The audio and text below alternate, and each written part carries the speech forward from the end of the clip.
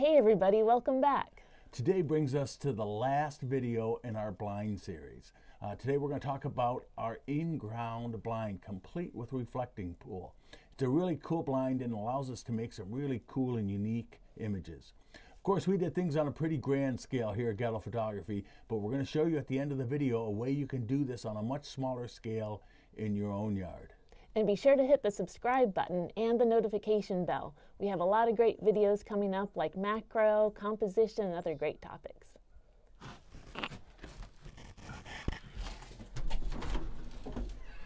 I think that was a good one. Yeah, that was a good one.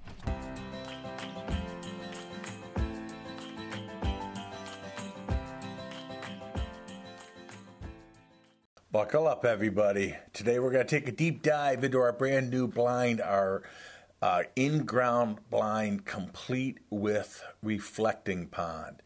It's a really cool blind. It gives us the ability to make some really unique and different images. Look at that reflection, like a mirror. So it's been a lot of fun. We had a family of raccoons that's been visiting. And of course, we've been doing some birds too. We had a spring snowstorm, which was kind of fun. All right, so here's the whole deal. This is the reflection pond and the blind. The reflection pond itself is 12 feet long and 4 feet wide. It's just made out of plywood and a rubber liner. Obviously, this is on a pretty big scale. We'll show you a way that you can do this on a lot smaller scale in a smaller space very easily. We made it so big because we're actually probably going to rent this thing out to other photographers that want to shoot here. So we did things on a little bit bigger scale. On this end, there is an in-ground blind. It's dug down about 4 feet down into the ground, so you can sit in there very comfortably, and the cameras are held right at eye level. That roof pops up. I'll show you that in just a couple minutes. At the business end of the blind, there's a little stage. Obviously, we've got that decorated with nice looking logs and leaves and pine needles and such. We'll zoom in. I'll show you that in a couple minutes. The blind itself, standard location for something like this. We have morning light. The sun comes up behind the blind, and we have light on it till about 1 in the afternoon. Then it gets a little bit harsh for side lighting. We can shoot on a cloudy day all day long, but on sunny days we can only shoot in the morning. With any kind of feeding station like this, cover's really important. Directly behind the blind, you'll see nice, heavy, thick viburnum and grapes and other bushes and things that the birds just love. They feel really safe in that cover. And then, of course, backgrounds. When we're looking across that platform, that shooting stage there, we're shooting into that green vegetation over there, which gives us these beautiful backgrounds. We're shooting right over the top of that gravel. You don't see that gravel in the picture at all. So I'll show you the stages, then we'll go inside and I'll show you how the blind works.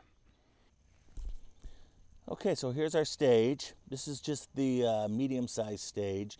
And obviously we've got it decorated with pine needles and colorful leaves and a mossy log. When we're shooting this, we're down low, so we don't have this nasty gravel background. We actually have a nice green natural background. It's far enough away it comes a beautiful out of focus. This is the stage we use most of the time for birds and squirrels and things like that.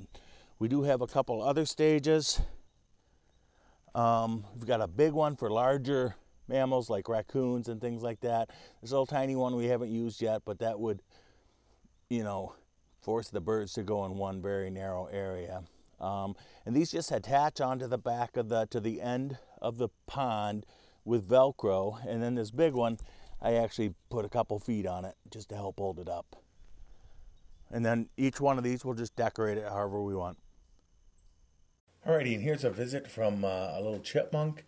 Obviously, we've got some seed tucked in behind that mossy log, and he's just coming in and feeding on the seeds. Same thing, we do the same thing to attract birds. How do you like that beautiful goldenrod background? Lots of different potentials here. All right, so let's take a look at the blind itself. So it's basically a pit blind. Nicole, what are you doing in there? I was just trying to find some quiet time. I was going to show everybody the blind. Well, come on over. All right. Well, it's a pit blind. It's 6 foot wide by 4 feet deep, or 4 feet wide, and then it's buried 4 feet down into the ground. It sticks out about a foot above the ground, so our shooting platform can be right at ground level. The roof is it's just a corrugated plastic that we use for the other blind, and it's on a hinge. It just rests on top, and then we have this back wall that tips down. So the hardest part of this was digging the hole. So, but of course, Nicole was a giant help in that aspect. So let's go inside and I'll show you what else we got inside there. All right, so here we are inside the blind. As you can see, we've got 3 shooting stations, and the shooting stations are actually just mounted onto a 4x4 part of the structure, and this is right exactly at ground level. And this is what gives us this beautiful low level view under our subject. You can see the platform. It's not all decorated right now, but at the edge of the pond, and you can see the background back there. All right, so if you wanted to make a pond to photograph at, this was our first version of the ground blind. We gave this to our buddy Mike, and he was nice enough to set it up and let us come out and take pictures of it again. But it's super easy to do. It's about 4 foot by 6 foot, and we waterproofed it and built a little dish in it, and then we decorated it just like we would a normal thing. And then he shoots with this with either a portable blind or a hokey blind. We'll show you a picture of one of those. That's a ground blind, but we'll put a link to the portable blinds at the end of this video. But you could do this very easily. You could do something just as simple as dig a little depression and put a pond liner over it, and then put dirt on top of the edges of the pond liner.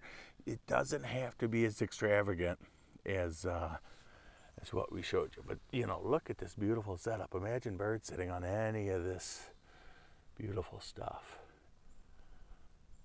So do it to whatever scale you're able to do it, but by all means, do it.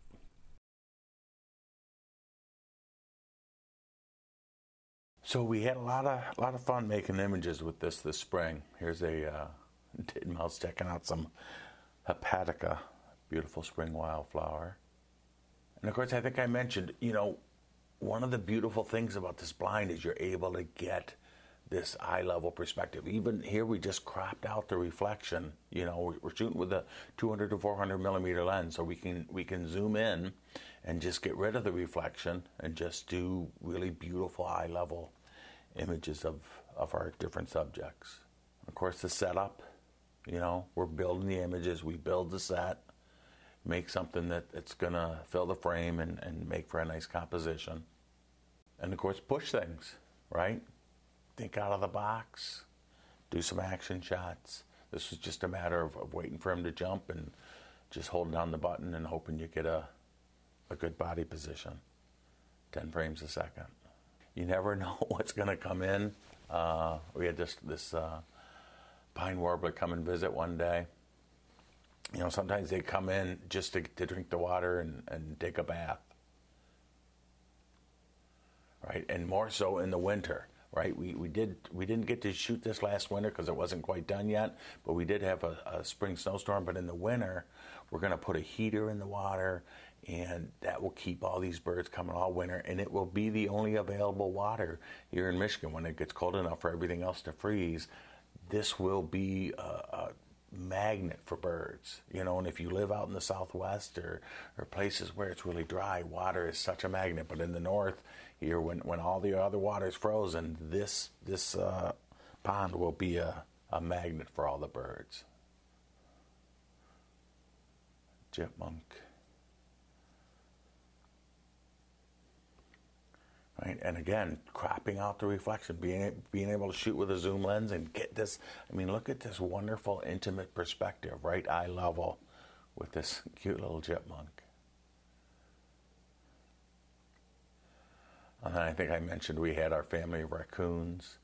So here I built a bigger stage, right? We put the big. This is probably a 4 foot by 2 foot stage here for these animals.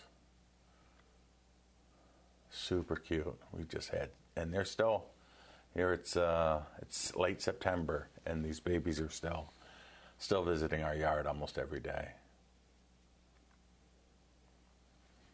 And you know, just get all kinds of different images.